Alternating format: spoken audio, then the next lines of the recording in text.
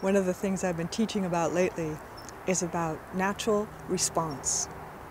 A natural response is our natural response to what's in front of us. And another way to say that is innocent response.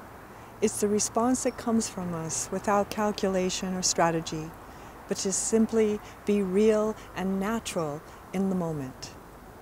And so as we learn to let ourselves speak from this place, our innocent response becomes the truest thing we can share with someone else. Our real feeling, our real emotion, our real knowing, our real intelligence, our real creativity. All of this is available to us when we get out of that mental place and return to our heart in innocent response.